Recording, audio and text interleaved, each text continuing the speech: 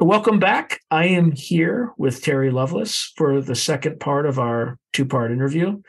Terry, you left us on a bit of a cliffhanger last time. We're talking about this, I guess you'd call it irrational fear of mannequins, but maybe it's not so irrational. I think there's a lot of people, for the reasons that we talked about with the uncanny valley, who may have some experience. However, given your craft experience where you had people queued up, no clothes on, just holding their clothing in their hands, maybe there's something to that. But you had the experience with the panic attack. What happened after that? After the panic attack, life calmed down for me. I mean, it's a terrible experience. As I said, anybody who's had one knows that it's unpleasant. The fear of the mannequins, that isn't all of it. There are a couple of things that I have that are irrational fears that I trace back to my experience in 1977. I'm convinced that's the root cause of these irrational fears. For instance, I have a fear about being in open spaces. I would rather walk a mile and a half around an open field rather than cut across it in the middle because I feel vulnerable. And I don't know where that comes from, although I think I had so much anxiety about leaving the tent to run to the car when we had that experience in June of 1977. I think it might be tied to that. And another thing that's very common, because I've talked to lots of people who have the same kind of issues, and that is I have a ritual I have to go through at night before I can go to bed, and that is check every door. I check the closets. How many people check the closets before they go to bed? Yeah, not many. Make sure the alarm is set. I sleep with a light on. And the bathroom door must be closed. The bedroom door must be closed. Closet door must be closed. Drapes have to be drawn. If all this isn't just right, I got to get up and make it right or I'll never get to sleep. And sleeping in a hotel room is just not possible. At least a decent night's sleep isn't possible. And I've never had a bad experience in a hotel room. I think a lot of people that have had these kind of experiences that were frightening have trouble with sleep. Sleep seems to be a common PTSD symptom that manifests for people that have had this kind of issue. Even people who've had traumatic experiences in general. I have a friend who was an Iraqi war veteran. And when he first got back, he would wake up in the middle of the night, immediately reaching for his M4 rifle, right? Even though, obviously not there. So PTSD in general, there's sleep issues, and at least for him specifically for the beginning years. Yeah, we had children at home, and I couldn't have a handgun anywhere but a safe, so I wouldn't have one out in a drawer anywhere. But after the kids went off to college, I felt more comfortable with a pistol in my bedside table, along with a high-power flashlight. Never took either one of them out, but I slept better just knowing they were there. I think that's that whole PTSD thing. The other thing I can't stand is what my daughter calls a jump scare. When you're in a movie, you're watching a movie, maybe a cheap horror flick, and there's bad guy pops out and boo, and everyone's supposed to be shocked and have a laugh. I can't appreciate that. Yeah, I don't like them either. It's not that they're scary. It's just it doesn't do anything for me. I wouldn't say I have fear of it. I'm annoyed by it. It's just annoying. Annoying. Yeah, that's it. Yeah. So it's not entertainment. I know that. Since the event in 1977, not every year, but lots of years, I'll see one or two things in the sky. And if I'm fortunate, I'll think to grab my phone or my camera and take a picture of it. And I have a collection of some pictures of odd things in the sky. I think I sent you one example. Yeah, I mean, it looks like a pretty clear UFO, like a disc-shaped sort of snub nose kind of object. Yeah, and I don't think everyone can see them. I was coming out of a doctor's office.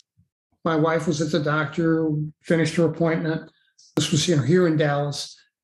walked to the parking lot, which was in back of the building, and went through a set of double doors. And I saw this woman standing in her Maxima with car keys in her hand, and her head's tilted back like this, and she's looking at something, and her mouth is open. And so I look up, and here's a cigar-shaped UFO, a big one. I mean, fairly high up, but I mean, big enough to see that it couldn't be something else mistaken. It wasn't a blimp. It wasn't well, I don't know what it was, but I said to my wife, I said, Sheila, look at that. And she's like, what? And I'm like, right there. You can't miss it. I don't see a thing. And I know she was trying. Mm-hmm. And I yelled to this woman, Madam, are you seeing what I'm seeing? And she just nods. She doesn't say anything. She just nods her head like, yeah. So we stood there and watched it, and then it just went away. It just flew away. So we went to the car and went home. But yeah, I don't think everybody is wired to see them. I can give you a theory, but it's a wild one. So there's a book by a physicist. His name's Itzhak Bentov. Are you familiar with him? I am. Yeah, I am familiar with. So Stalking the Wild Pendulum. So his view is evolutionarily, as beings or matter, for all intents and purposes, as it rises in consciousness, it can perceive things that resonate at higher frequencies. So again, this is pure intuition. It's got nothing to do with any science that I can think of, but perhaps that as human beings evolve, people who are able to perceive those things are able to see them. So if you look back in kind of distant history, I think there's certain colors, like I want to say it's, you're familiar with the wine dark sea, right? The term, the wine dark sea. I'm not, but I got to tell you, I'm colorblind. Are you red-green colorblind? I am. Yeah, actually, so am I. But I think several thousand years ago, I don't think there was a word for the color blue. Yeah, I think, no, I've heard that. I've heard that because it appears so rarely in nature. It's in South American butterflies and one or two more things, but it's very unusual. You know, I mean, we see the ocean, depending on where you're at, as blue sometimes, but yeah. Well, in the ancient world, they called it the wine dark sea, and wine is not dark. Blue. Okay, yeah, makes sense. Also, blue is higher on the frequency spectrum than red is, right? You're familiar with Doppler shift and things like that. Yep. Red has a longer wavelength. Longer, yeah. Yeah. So again, just a theory, but if you imagine maybe there wasn't a word for blue because we are evolving to perceive higher frequency data, and maybe these things vibrate at a much higher frequency than everyday reality vibrates at. Because again, prior to the call, we were talking about matter is really, it's both a particle and a wave. And we could all be manifesting these physical bodies in a higher order consciousness that is keeping all our molecules together, right? Because we're mostly nothing, right? 99.9999%. Yeah. Yeah. So, in fact, there's a principle called quantum tunneling, right? I'm familiar with it. So it is highly unlikely, but physically possible to literally, you can teleport yourself across the room. Now, the probability of that happening spontaneously is like once in 5 times the life of the universe, right? It's highly unlikely. But the fact that one quark in your body does that, it's happening routinely. Yeah.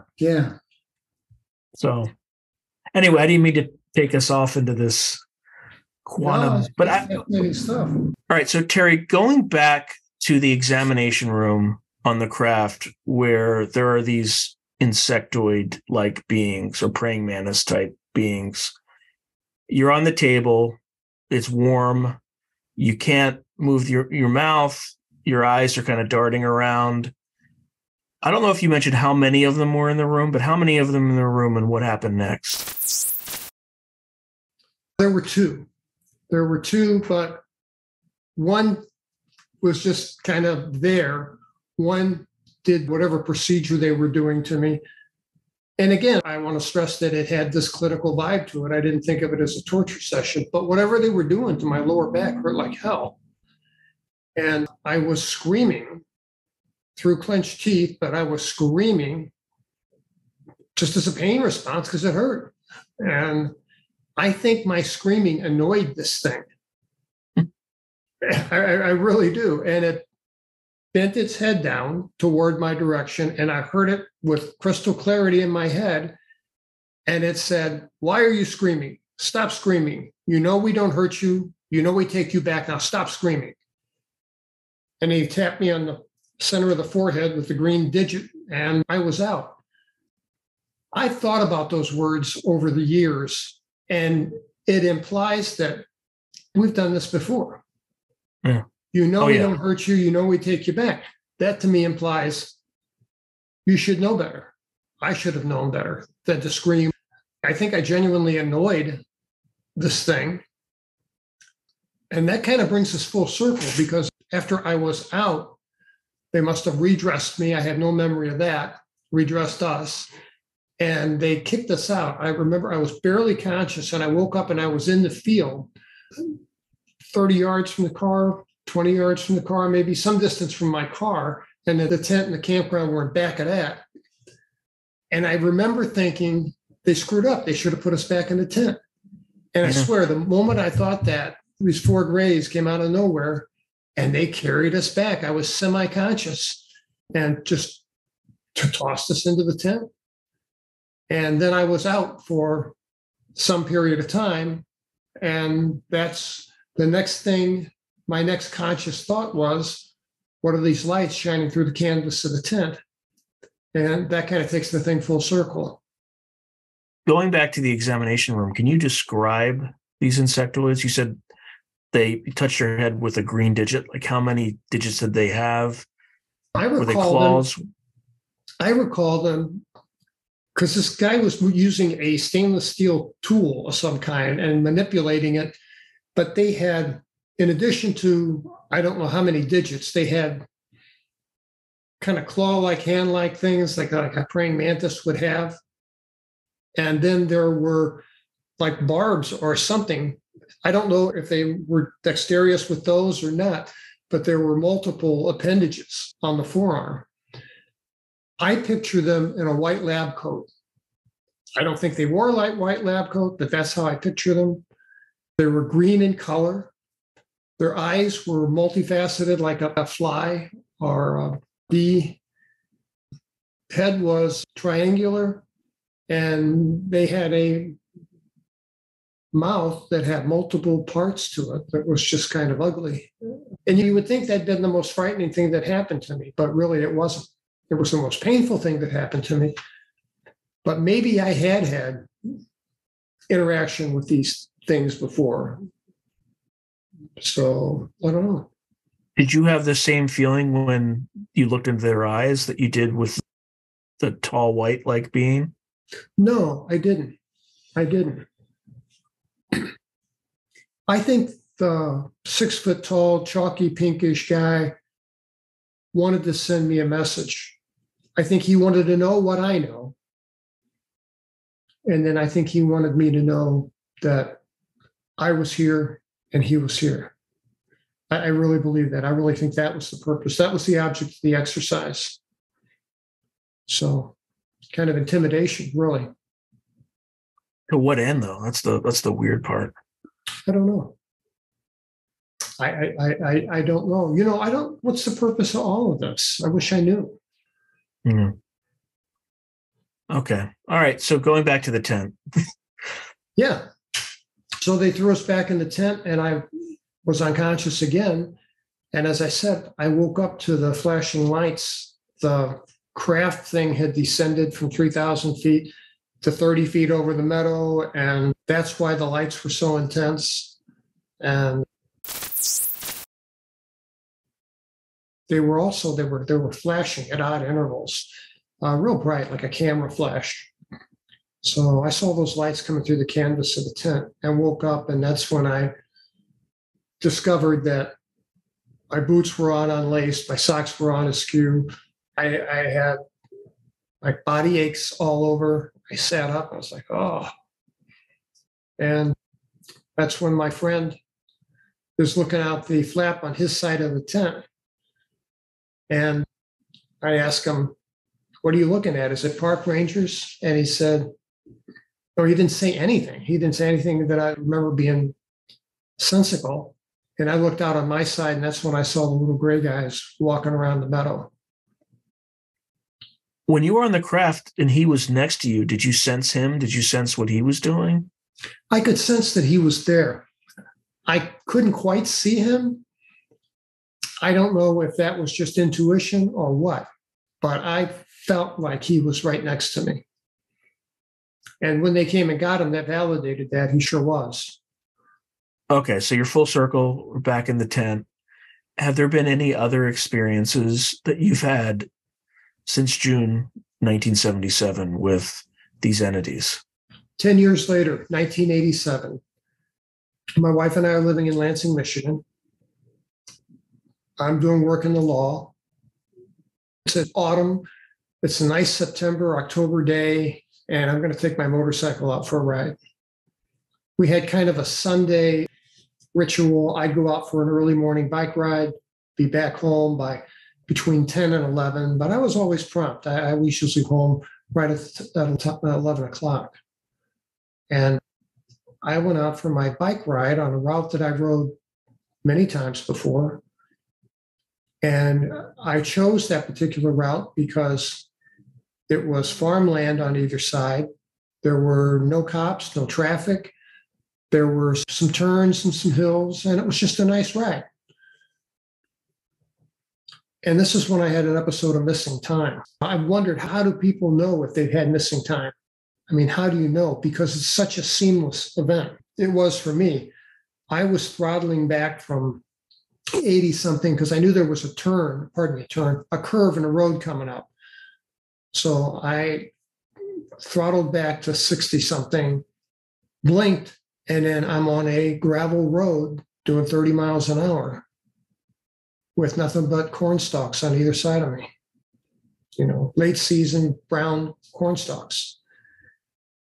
And I'm like, how did I get here? Because I knew I'd never take my bike on gravel because it's dangerous and because it's bad for the motorcycle, chip the paint and the like. Well, did you even know where you were? I had no idea where I was.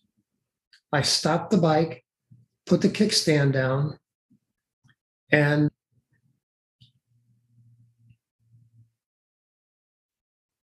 there's more to this that I don't want to go into right now.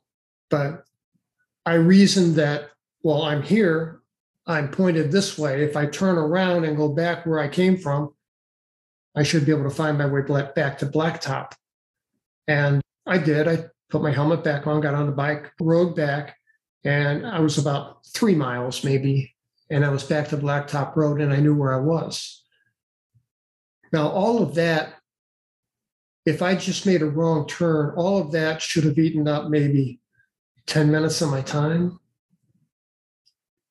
maybe less. I inclined to think less. I get home and my wife is just absolutely a basket case because I'm an hour late. And this is days before cell phones.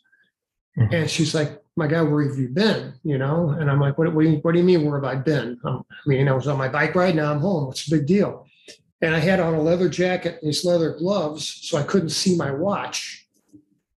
I just assumed it was around 11 o'clock. And then I walk into the house and I'm trying to calm her down. And then I could hear Nickelodeon on the kids watching Nickelodeon. And I knew what time it was. I knew it was a few minutes after 12. And that was hard for me to process. I have gone over that 100 times and there's no logical explanation for that. So there's at least 50 minutes there that I can't account for. Do you have any memory of what happened in that 50 minutes? Not a bit. All right. Well, that's a topic, I guess, for a future hypnotic regression session. It is. When you're ready. When I'm ready, yeah. And any other incidents? Well, there was discovery of the implants in my legs, which I think I mentioned earlier was kind of tough to process because it validated that these things had put their hands on me back in 1977. Then after that, the latest event. Well, by the way, where were the implants? They were in your legs or? In my right leg. One was lateral to my knee and about 6 inches above the kneecap. That's the square structure with 2 wires attached that went up. And then below my knee, there was a collection of what the radiologist said was the consistency of bone tissue. And that's why they refused to remove it. Interestingly, the VA, of course, is an entity of the federal government. And I know they took over 20 x-rays of my leg, and I got 3. And I said, where are the rest of my x-rays? And I had to threaten to sue them to get copies of my x-rays. They kept giving me a runaround and just delay, hoping I'd go away. The one in your right leg, who do you think put it there? I don't know. I mean, because it sounds more like something that we would do with the wires and something that's like a square structure, a microchip, right? The other one sounds a little bit more advanced. Yeah. I've heard that exact sentence before from someone from To the Stars, who said the thing above my leg, in his words, looked like an RFD device. Yeah, RFID chip. Yeah, that's it. I'm not an electronics guy. I don't know. I know this. I got it on an X-ray. I got a buddy of mine I went to law school with who works for the well, he's just retired. He worked. By the way, Terry, that's why these guys don't talk to me. Yeah. Oh man. I had a buddy who worked for the ATF. I can say he's retired now, but he was still employed with them in 2015. And I sent him a copy of my X-ray and I said, can you help me identify this electronic device? Because the ATF has the biggest database of electronic devices in the world, going back to Flight 103 over Lockerbie.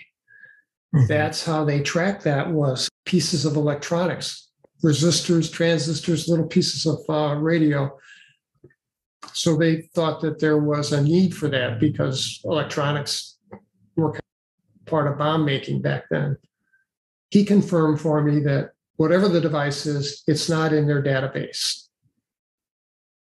Yeah, I mean, you can do a custom designed ASIC without having to register it. Like I could probably build something like that. I mean, it's been decades since I've done anything like that, but yeah, you can build something like that. It wouldn't make sense to use one from Radio Shack, right? I mean, that. Yeah, but it would have to be an organization with resources, right? And the organization with resources would have to have access to.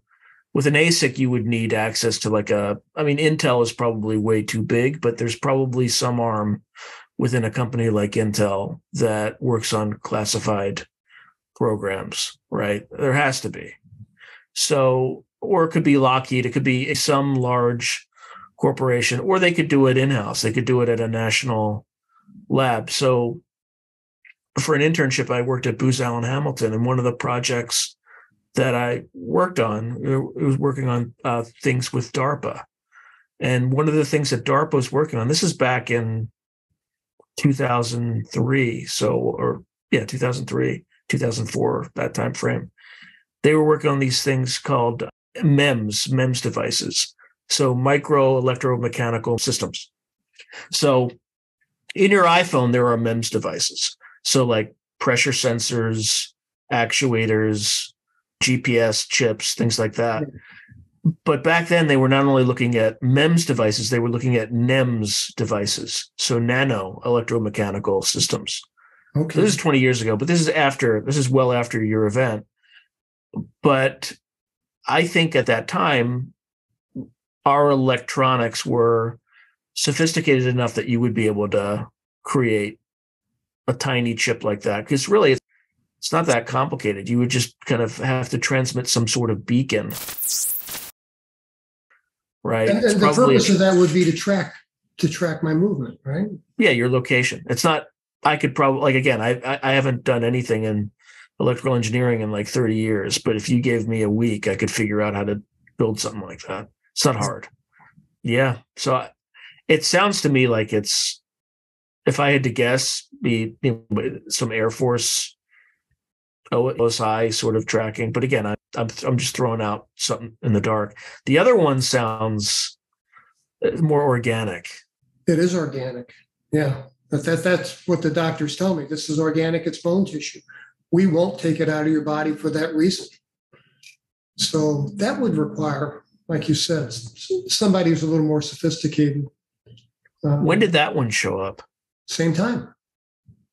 I went in. Yeah. We definitely didn't have that technology back then.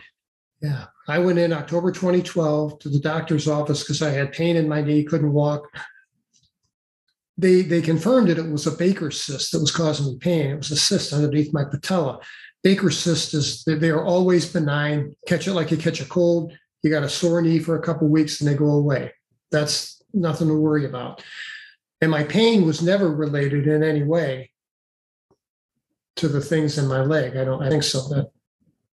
The thing in the knee, by happenstance, drew attention to what was in my leg that I had no idea was there. And so the organic one, which leg was that in? They're both in the same leg. They're both in my right leg. The square structure is above the knee, and then the collection of bones in like a floret pattern. Those are the calf muscle of my right knee. I went to my first UFO conference before I published my book. I went there in 2017. It was a conference called Paradigm Shift or something down in Houston. Mm-hmm. And I met Daryl Sims. I met Travis Walton and I talked for hours and got to meet some people that were involved in ufology. And I'd never done that before. I was going to immerse myself into this field and learn about it because I knew nothing about it because I've been avoidant about it. And there were some guys there that they're from San Antonio, and they had a syndicated television program called Ghost Lab.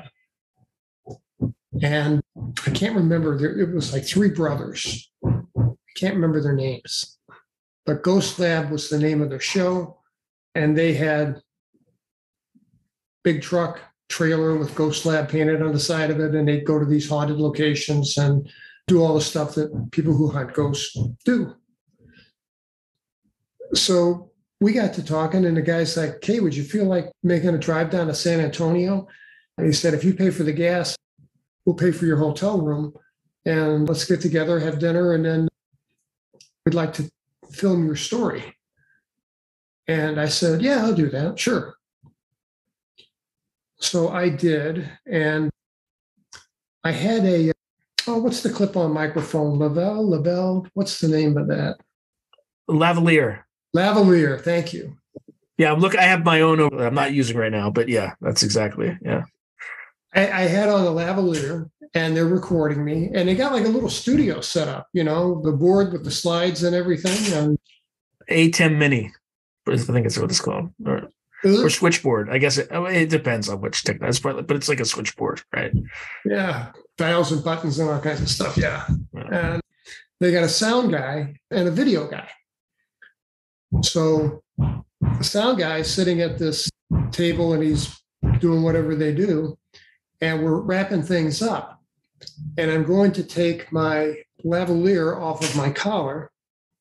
And as I did, I fumbled it, dropped it, and it landed on my knee, my right knee.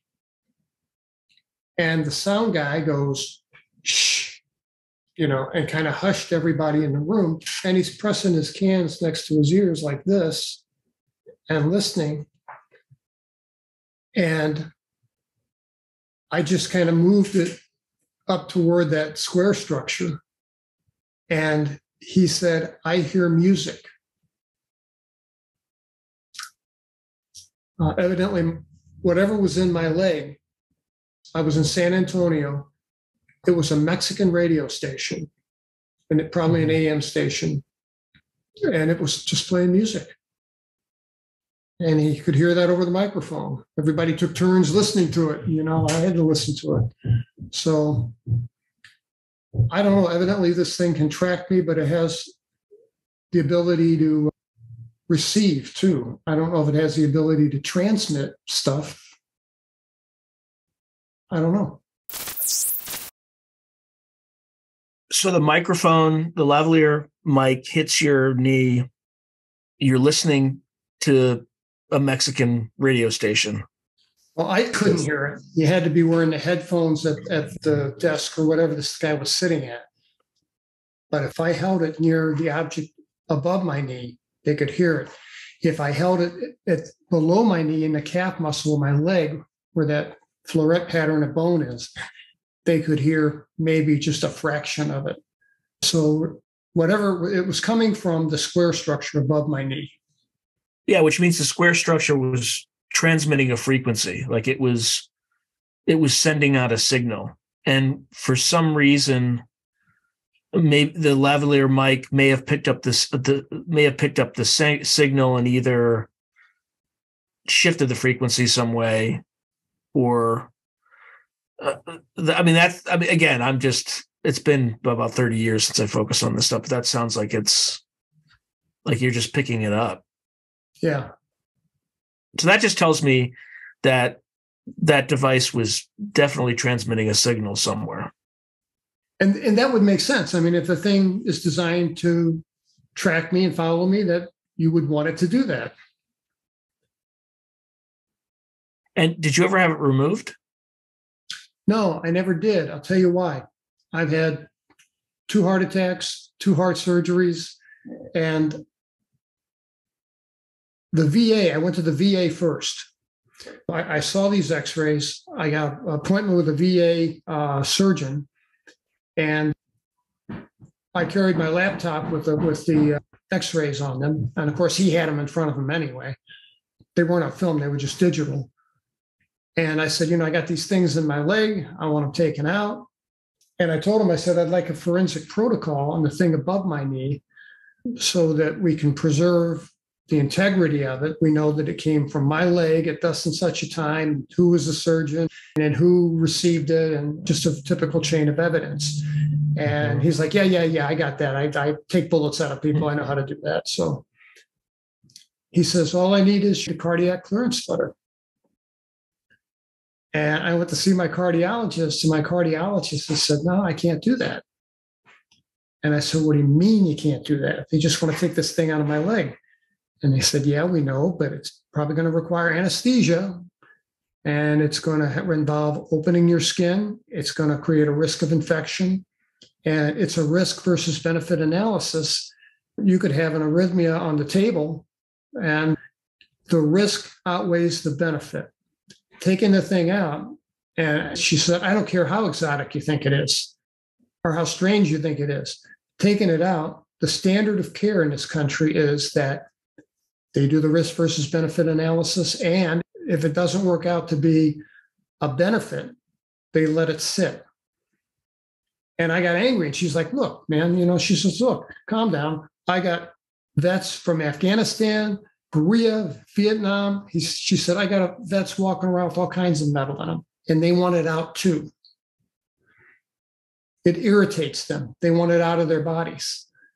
But she said, especially for the older guys that may have had some heart issues, that's a no-brainer. We just don't do it. But she said, even a young, healthy guy, if he's got something deep, a fragment in his leg deep, and it's healed and it's not bothering them, that's kind of a real close call whether to do it or not. So I couldn't get it done, not in this country. But the standard of care in Mexico is different. So I got a hold of a surgeon in Tijuana and asked him. I said, and I explained to him, and I sent him copies of the X-rays. And he said, "Yeah, sure, I'd be happy to do this for you." And I said, "I need a chain of custody." He said, "Hey, no problem. We do it all the time." And that was in October of 2017.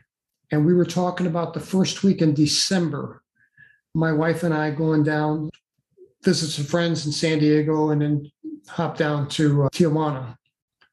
And November 17th, 2017, I woke up in pain. And if you look in the back of Incident at Devil's Den, the first book, there are photographs of the holes I had in my leg. And I don't know why the holes were at the top of my leg. There was kind of a flat pattern of bruising that came out, but that wasn't until about 30 hours later. But I woke up that morning and I had this really deep wound in the top of both legs. Now, why both legs? I don't know. Maybe there was something in my left leg I didn't know about. I'd had my left leg x-rayed and they didn't find anything. So I could take my fingers and pull that wound open, both of them, about a quarter of an inch, and I could see down into, there was no blood. I could see down in almost a bone. And weird injury. And I knew that they came and they took this thing out of my leg. They took it out? They took it out. Yeah, they sure did. I told my wife, I said, they came last night and ET came and took his merchandise back. Yeah, it doesn't sound like, and this is the square one. Square thing, yeah. The thing that's most valuable, of course. That doesn't sound like ET. I don't know. I mean, given the wound and. Yeah, I went, I told my wife, I said, I'm going to go get an x-ray. And, you can't just walk into a freestanding radiology clinic and say, hey, I need an x-ray. You need a doctor's. And I'm racking my brains. And I thought, I'll go see a chiropractor. They look at 100 x-rays a week. They'll x-ray my leg for me. So I didn't have an appointment, but I had copies of my x-rays on copy paper. And I took them with me, went to this chiropractor's office and didn't have an appointment. And they said, we'll try to fit you in. And they fit me in. I waited about an hour. They were busy. And the guy calls me back and he says, okay, where do you hurt? And I said, at the top of my legs. Were you in an auto accident? And I said, no. And he said, let me take a look at what you have here. And he saw the wounds and he's like, how did you get these? I said, I don't know. I woke up with them. Terry, that's definitely us. You know how I know it's definitely us? Oh. Because only we would be stupid enough to do both legs, just to be sure. That's very good reasoning. That is right. Reasoning. Absolutely. Absolutely. That thought never crossed my mind. Yeah. Well, he said, what happened to you? And I said, Doc, I'm going to be absolutely honest with you. I went camping in 1977. I believe I was abducted by aliens. And in 2012, I had an x-ray of my leg and I discovered these two foreign objects in my leg. And I think they came and took one out last night and I need an x-ray to verify it. And he's like, all right, then. Yes, well, thank you for coming in. And he's got me by the elbow and he thinks I'm crazy. And he's walking me toward the front door. And I got these two x-rays on copy paper and I'm holding him up in front of his face. And he stops about a foot before the door and looks at them, takes them and says, come with me. And we went into his office and he shut the door and his phone's ringing and people were knocking on the door. Like I say, the guy's busy. And I sat down at the desk and he put the two pieces of paper in front of me, kind of shoved them in my direction and said, tell me about these. Give me a 90-second rundown. What are these? And I told him. And he said, I don't have x-ray equipment here. He said, I use a freestanding radiology clinic. It's a mile down the road. And he said, I'll write a prescription for you to get an x-ray with an understanding that you won't mention my name or the name of my clinic in your book and that you let me see the x-rays afterward. And I said, sure, absolutely. Appreciate the help. Thank you. Thank you. I think this guy must have seen this kind of stuff before. I mean, why else would he have treated me like this? Or was he just hyper-curious? I don't know. So you had an organization reach out to you that had looked over your case, okay? In the timeline, was that before or after this device had been removed? Here's the timeline. I had the encounter in my house with the entity called Betty. You got to talk about that. We'll get back to that, but that was the third week in October 2017. And at that meeting, she told me, ET will not allow you to take these things. And she didn't refer to them as ET. She referred to them as her hosts. She said, my hosts. And the word hosts is kind of interesting. I mean, it could be a noun, it could be a verb. You can host a dinner party, you can be a host. But that's how she referred to them. And she said, my host will not allow you to take this object and have it analyzed by terrestrial scientists. She said they won't allow that. And she said, if you try, they'll come and they'll take it from you.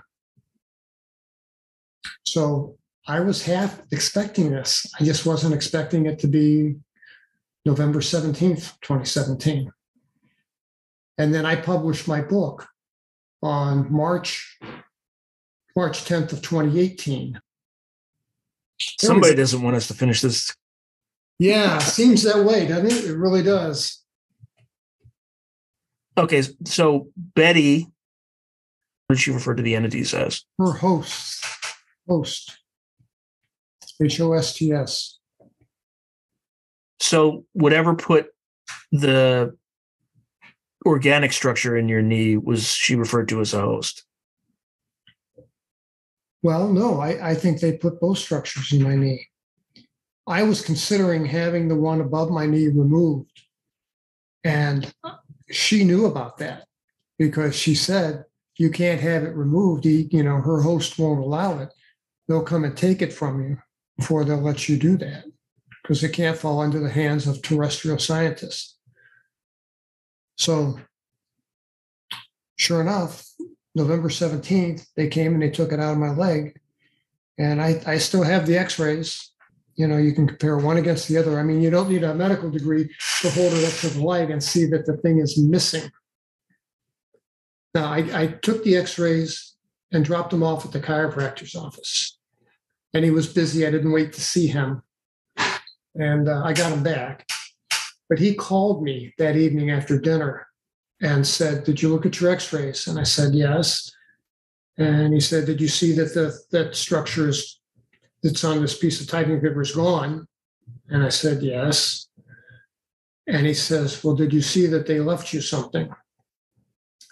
And I didn't know what he meant.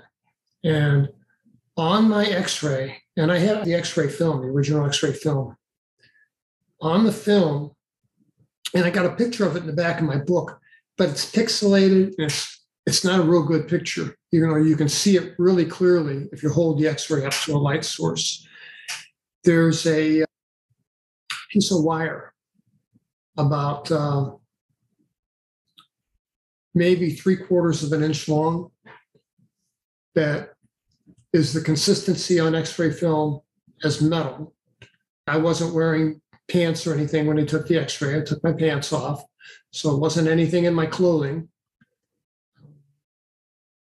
And he said, there's a piece of what looks like wire running parallel with your femur, just about at the midsection.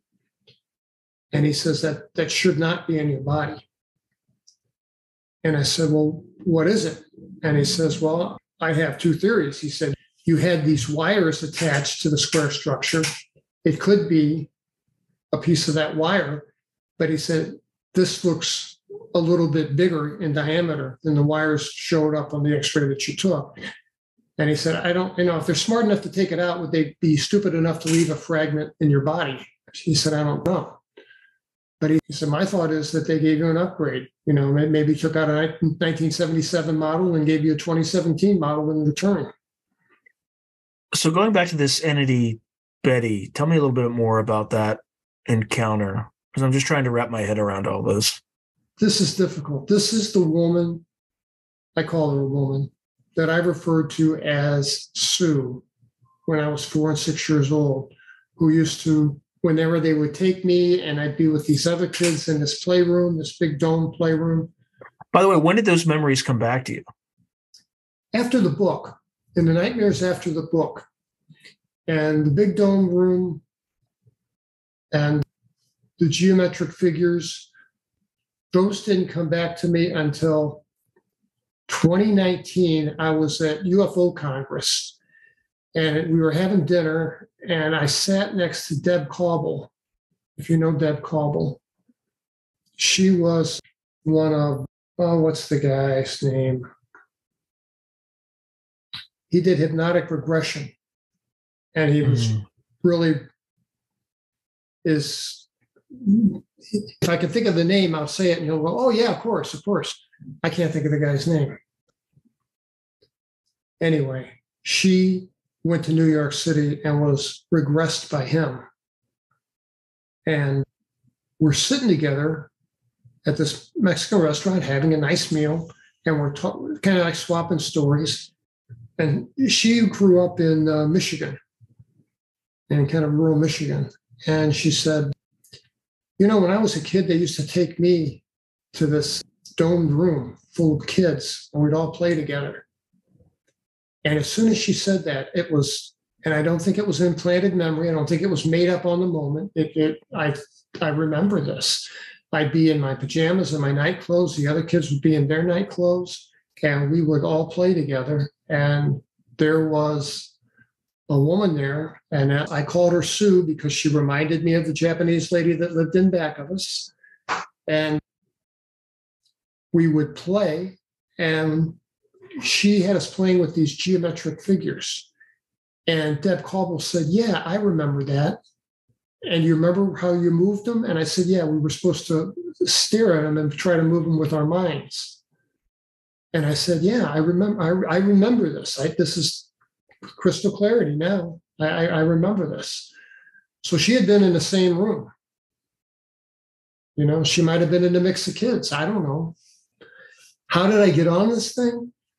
In the beginning of Incident at Devil's Den, I talk about I would see these 4 little monkeys that I thought were benign, comical, and they would come into my room. And in the beginning, they would hold out a paw and say, won't you come with us, Terry? We're going to go play. We'll have a lot of fun.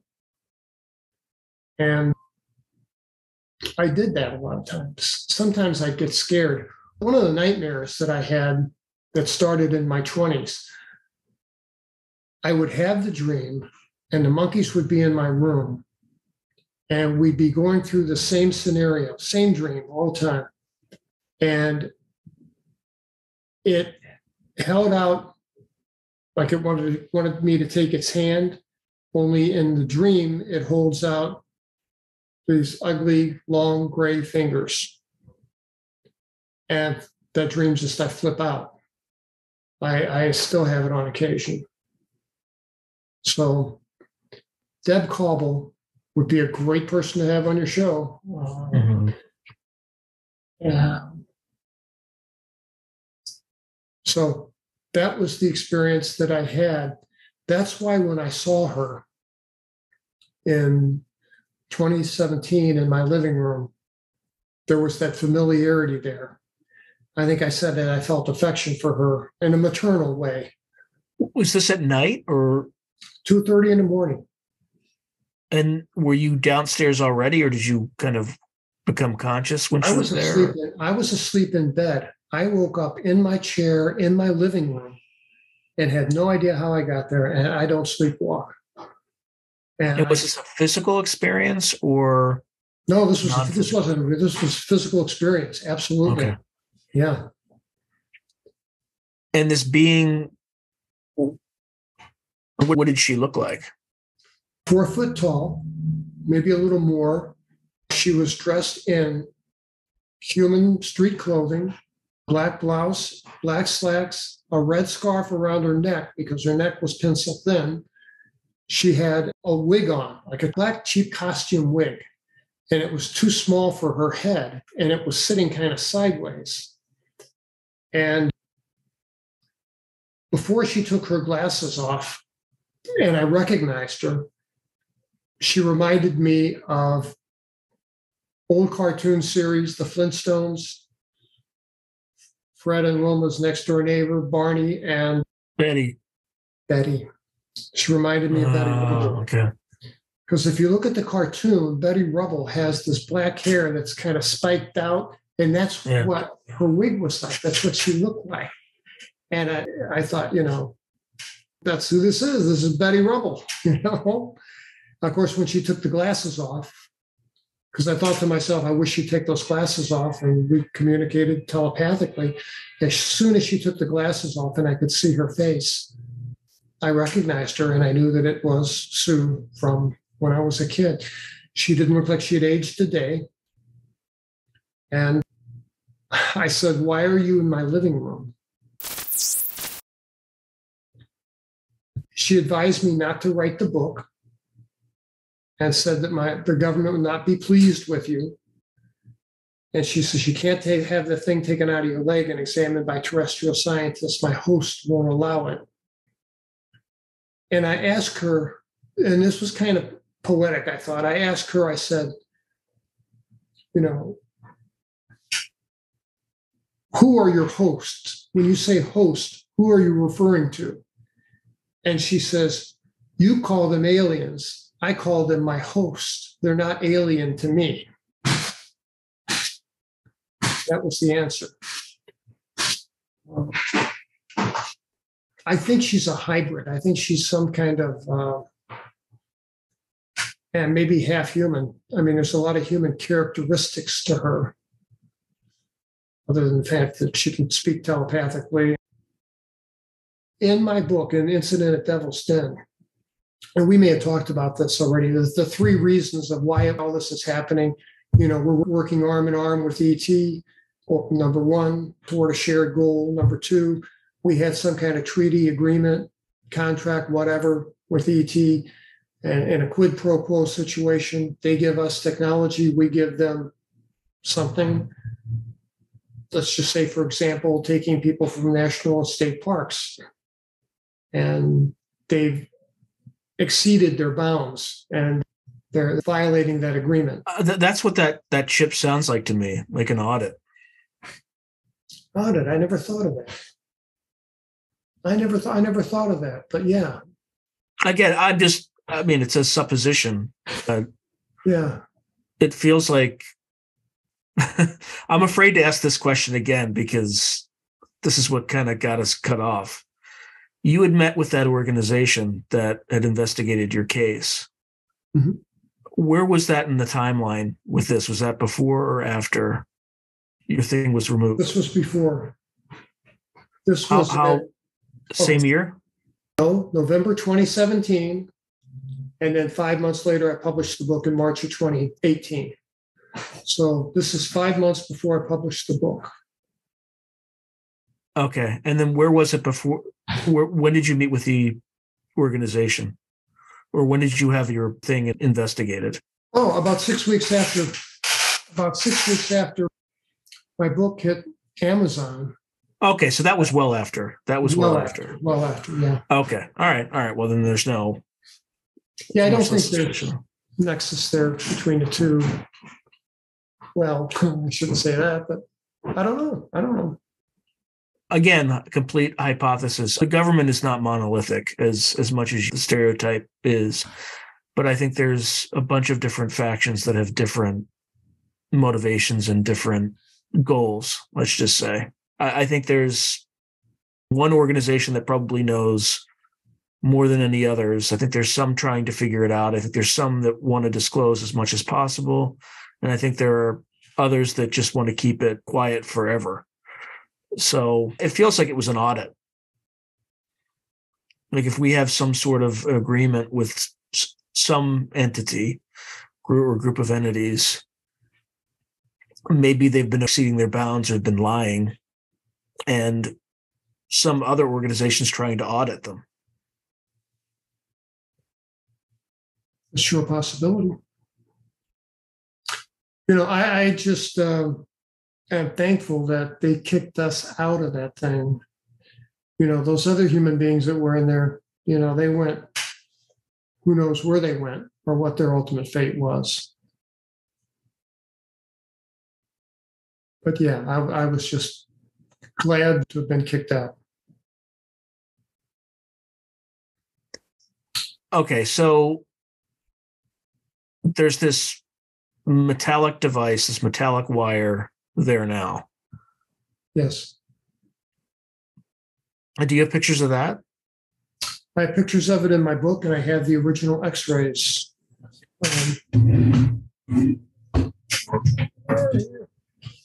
They're in my. Yeah, you could just send it. You could, if you have pictures, you could just send them to me, and I can post them as we're talking. Yeah. I mean, you can look at it in the back of the book, or I could send you a picture, but there's not much to see. Wow. You really need to see the X-ray film where you can illuminate it from behind and see it with clarity. Because it just doesn't show up. Taking a photograph of it, it just doesn't come out. And maybe I don't have photographic equipment that's sensitive, sophisticated enough to get a good picture of it. That host's comment, though, is really, because my first thought of that was U.S. government, right? Like hosting us on this world, and part of the agreement is, again, this is all supposition. Terrestrial scientists cannot see this because at the end of the day, if ET wanted, or whoever, we keep saying ET, but we don't really know, if whoever these entities are did not want to be known, there wouldn't be any interaction whatsoever. I mean, if they wanted to be known, there's nothing we could do to stop them, right? They would just... No, absolutely not. But that said, I think it's our side of the table that doesn't want this to get out. And I think whoever is visiting people and taking people is abiding by some sort of code or agreement. Yeah, I do too. I spoke with. Based on the data points that are in your story, or what do the lawyers call it? The fact pattern, is that what they call it? Yeah. Yeah, based on the fact pattern, that's what it feels like. And my story's not all that unusual. I mean, there are a bunch of people, just like Deb Cauble. She's a great example of somebody that's had interaction with non-human entities over the course of a lifetime. And she's a really, really nice lady. Still trying to think of the name of the psychologist that did her regression, and I can't think of it. So going back to your story, so this Betty individual, right, appears to you in October. Then on November 17th, you had these holes. You found these holes. Right. What happens then after that? And then you get the X-rays back. You have the wire. What happens after that? I took pictures of my wounds. They're in my book. I've got the originals in a laptop that broke down on me. I need to take it to somebody that can go into it, get the images off of it for me. What happened after that was I photographed it and had to add a chapter about Betty to my book, because my plan was to put it on Amazon for Christmas 2017. Mm-hmm. And there was just too much to redo to get that finished. By the way, the experience with this dome structure, there's a book that I'm sure you're familiar with that Whitley Strieber wrote called The Secret School. That it's kind of about something similar, at least in Texas. I know of the book, but I haven't read it. Yeah, it's hard to find. I mean, you can get it, but you're not going to be able to get it new, or you can get it on a Kindle. I think probably a little bit easier. Except I think it's more in his prepubescent years that I think he has memories of that sort of thing. But anyway, any other strange interactions that you recall? I think we covered the thing on my phone. where I had the event where my phone showed that the health app on my Yeah, no, I don't iPhone. think we I don't think we recorded it though. Okay, well, let's cover that because I think that's hugely important. April 16th of 2019, I'm in bed sleeping. My wife's next to me. Since 1977, sleep has been an issue for me. I'm uncomfortable with the night. So I sleep with the light on, a dim light, but I sleep with a light on. The door to the bedroom has to be shut. The door to the bathroom, closet door, everything has to be shut. Windows shut, blinds closed, drapes closed. And I have this ritual that I go through that I was told was kind of like typical PTSD folks, where I have to go through, I look in the closets, I check the alarm, I check the doors, I check the garage. Have you ever talked to Preston Dennett, by the way? I've met him and I've talked to him, but not at length. So this is based on his research. It is pretty common in abduction experiences that the entities come out of the closets. Bedroom is the most common place to encounter these things. I heard that. Like I said, I left my email address in the back of Incident at Devil's Den, and I said, look, if you've had an experience and you want to share it with somebody, tell me about it. And I had, well, as of now, I've had 4,200 some people send me emails about their experience. I got one this morning. It was lengthy. And I wasn't expecting that. But it's kind of a privilege that these people share with me stuff they've never shared with any other human being before, because it's pretty common that we don't talk about it. It's just not discussed. But I look for commonalities in all these stories, and I found a bunch of commonalities. Yeah, the closet, the bedroom window, lots of people going through the ceiling, through plaster and walls. Mm-hmm. Heard that story. I've had people tell me that they have their own bedtime rituals that they go through. Got to sleep with a gun by the bed. I don't have a gun anymore, but I do high power flashlight. There are a whole list of commonalities. You know, it's interesting. I met Travis Walton, and I'm like, hey, how you doing? I'm thinking about publishing this book about my abduction experience. And he was kind of like, you know, and I'm like, no, really.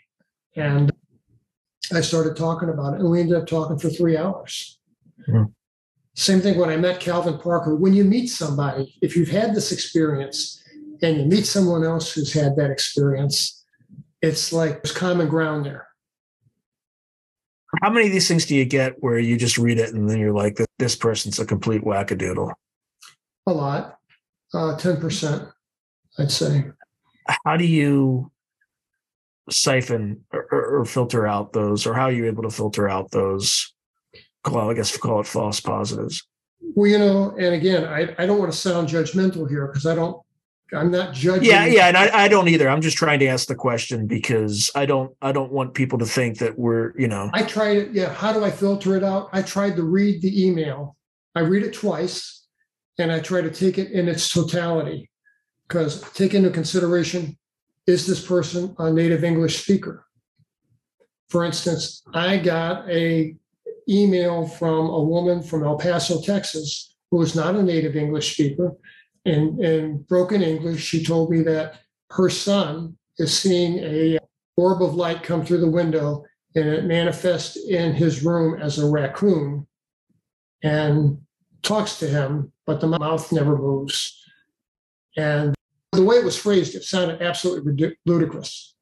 But it was just language, right? It was just language. Just language. Something about it rang true to me. My son speaks fluent Spanish, so I had him help me with interpretation.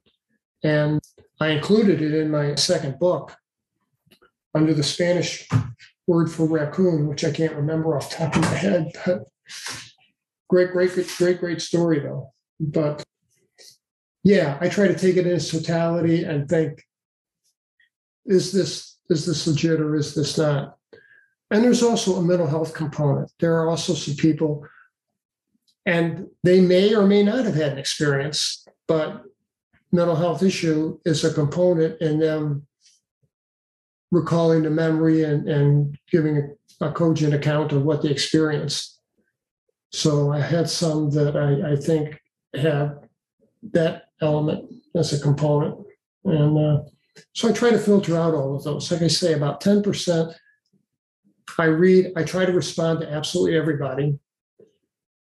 And there was a core group back in 2020 when I wrote this book. There's more now, of course, but back then there was a core of about 400 people out of 2,200 that had really cases that sounded really solid. Mm-hmm. And I distilled that down from 400 to 50, and then from 50 to 25. And I took the 25, what I thought were best, the best of the best. And I called them cases and told their stories in my book. So, abduction, missing time, everything. Okay, so going back to your bedroom ritual, because we're getting to the iPhone. Yes. Incident. Right. Yeah. April 16, 2019, I woke up in the morning. I sleep with my phone by my bed and earbuds, and I listen to meditative apps at night. This routine goes back to the early 80s when I put my Walkman headphones on, and listen to a Maxell cassette tape with Deepak Chopra or something meditative, or some kind of soothing music, orchestral music, maybe. That's interesting. So why the meditative music? And again, we didn't talk about it on the call, but we talked about the 432 hertz frequency. Somebody emailed me and said, "Are you familiar with the Monroe Institute?" Mm-hmm. And I said, "No." They said, "Well, you should be." And then, of course, I found out a lot about them. And that's where I found out about the binary beats thing. Yeah, HemiSync. HemiSync. I got some CDs with HemiSync music. You put headphones on, and it's different frequencies in each ear. Yeah, it's the difference in frequencies is what it's piping through your head. So you're probably trying to get to I can't remember exactly what if you're trying to get I don't know which wave state, if it's theta wave state or alpha wave state, but I want to say alpha. I should know that. But yeah, I want to say alpha. I think that's right. But alpha is more of you're still, for the most part, fully conscious like we are. But David Morehouse says it's ideal for remote viewing. But I think there are lower frequency brainwave states that a theta wave, I think, is lower. That'll get you closer to, like the Monroe Institute was for astral projection, things like that. That's a lower theta wave state. Yeah. So, but whatever it is, it's the difference. It'll be something less than, 8 to 12 hertz. And what started me doing this was, if I hear noises in the middle of the night that wake me up, I freak out. I mean, I have to get up and investigate what I heard. And I just prefer non-interrupted sleep. And the only way I can get that is to put on headphones or put in my earbuds now and listen to that. So on that night, I had my iPhone in my breast pocket of my T-shirt. I got a T-shirt with a pocket on it that I sleep in. And I got a case because I have heart disease. I was told that I should have a protective case to put this thing in. So I got a case that supposedly blocks anything that would be harmful to my heart. I listen to meditative music, and it just is how I sleep. And I've done it for so many years, so many decades now. That's the only way I can sleep. I mean, I have to be like that. So on this night, I don't remember what I was listening to, but I woke up and I was completely out of breath. And I was just starved for oxygen. I thought I was having some kind of cardiac event. And I told my wife, I said, but I never had any chest pain. And I told her, I said, something's wrong. You should call EMS. And she did. Ambulance came and got me. And my pulse was tachycardic. It was like 175 beats a minute. through the roof. But that calmed down. That calmed down fairly quickly. By the time the medics got there, the EMTs got there, my pulse was still elevated, maybe 125 in that range, but it wasn't in the range of tachycardia. And my oxygen saturation was like 89. So I was definitely starved for oxygen. And they took me in the ambulance and gave me oxygen. And that really helped. By the time we got to the hospital, I was feeling pretty good. Mm-hmm. And I've had enough heart disease to know what they do. They do chest x-ray, cardiac enzymes, and an EKG. So they did that. And I was there about 6 hours. And the cardiologist said, I think you may have had an errant beat of some kind. I don't know what accounts for this, but, I have no reason to even keep you for observation. We're just going to cut you loose. And I said, great, fine with me. I'm sick of sitting around the hospital, right? So I go home and I feel fine. I had dinner with my wife. After dinner, it's my routine to go out and go for a walk. Mile and a half. And I left the house about 7:00 p.m. and I pulled up my health app, expecting to see that I walked 200 and some steps because I spent the day in the hospital, right? Mm-hmm. And I don't remember what my steps were, but it shows there is an XY graph that shows stairs climbed. And there was one red spike at 5:23 a.m. when I was supposedly sound asleep that went 6 foot straight up. And I looked at that and I didn't know. I was just confused. I thought, got to be something wrong with the app, got to be something wrong with the phone. I took it to the carrier. I took it to Apple, and no, phone was fine. App was fine. As far as they were concerned, the phone was 60 feet above the house at 5:23 a.m. So, but the phone was in my pocket. So I think I was along for the ride. That's my conclusion. But I kept that phone and kept everything untouched and gave it to Lou Elizondo. So he's interested in the story. So we'll see what he has to say. I wonder because there's a pressure sensor on that iPhone, right? Because it has to be able to detect barometric pressure and things like that. That's what the lady at the Apple store told me. I had no idea. I thought height. I'm not a scientist. I'm not science minded. And I just assumed that height would have been measured by a change in GPS, but it's not. It's it's what you just said. It's change in barometric pressure. And she told me that, and I'm thinking, the barometer on my wall in my living room. And I'm thinking, how accurate can that be? And she says, oh, it's very accurate. She said within inches. So literally the phone was 60 feet above your house. Yes. Unless somebody extremely sophisticated were somehow able to tamper with your phone when you were in your bedroom asleep, right? Or hack into it. Again, it sounds completely preposterous when I try to find more legitimate alternatives, right? Doesn't it? It does. I had one guy email me and said, this is pretty simple. You strapped your iPhone to a drone and sent it 60 feet up over your house. Why? I don't know. I can barely operate the phone, much less, fly a drone. What? But I've seen the chart. It's like 1 bar. Right. So with a drone, how are you going to get it through the roof? Are you going to cut a hole in your roof? Right. So there's that explanation blown out of the water. Next. Yeah. Right. Yeah. As far as I'm concerned, absolutely. And I mean, there are no stairs in my house. And, The only way you'd be able to do that is if you went outside, strapped the phone onto the drone, flew it up, and then flew it over to the point where you were in the house, and then flew it back up, right? it wouldn't show a straight line. It would show like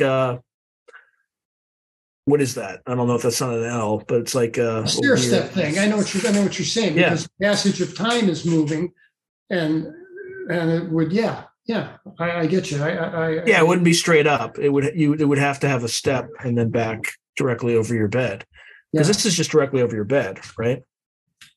Directly. I mean, that's the room where I was. That's where I was. I mean, you can't. Yeah, the GPS would measure your position. You know what? That's a good point. The GPS would tell my location. At least it would show that I was at my home address. Nothing else. Within maybe 100. Well, I don't know how accurate the GPS is. I know that we could be within, in the military, within 100 meters or so.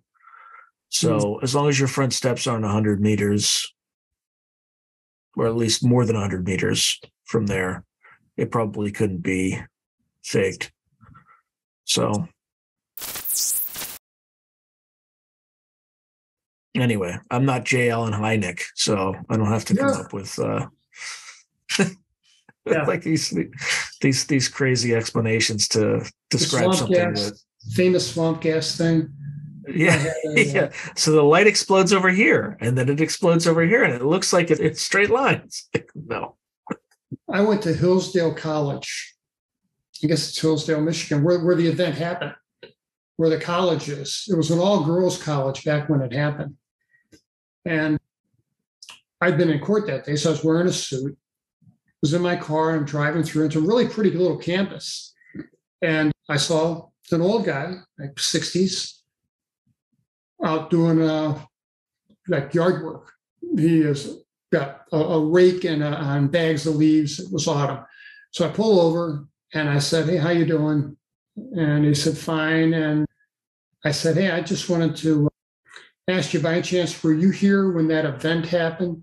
And he kind of rolls his eyes and says, "Yeah, everybody wants to know about the UFO thing." And he says, "Yeah, I was here." And I said, "Well, what happened?" He said, "Well, I can tell you what. There is no swamp gas because there is no swamp."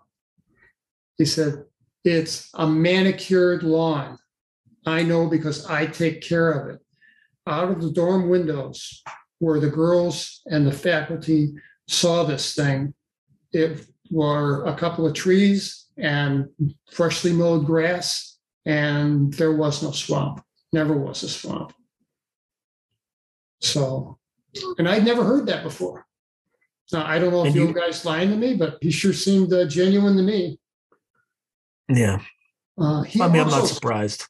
He also said, and I didn't know this, but I did verify this, that there were 2 county cops 2 nights before the event at the college were on a road somewhere near the college, and their squad car was chased by a glowing orb of light.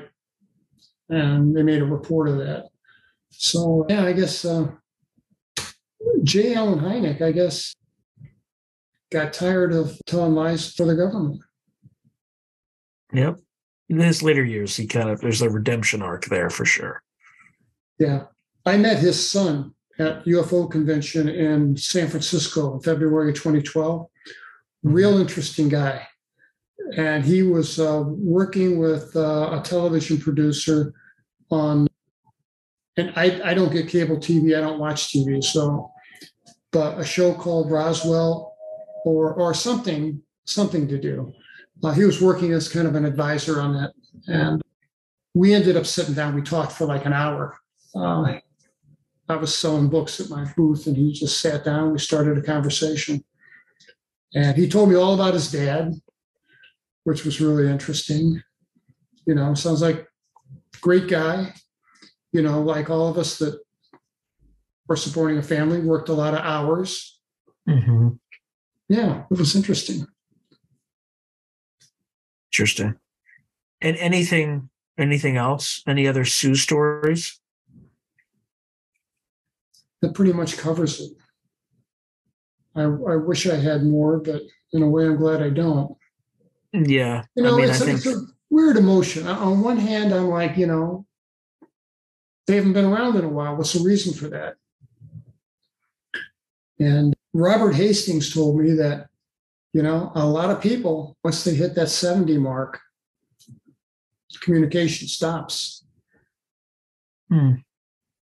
Have you ever heard that? No, but again, I haven't delved into it deeply at all. Yeah. But 70 is kind of Yeah. He said you reach an age where it just, whatever purpose you served, you no longer serve that purpose.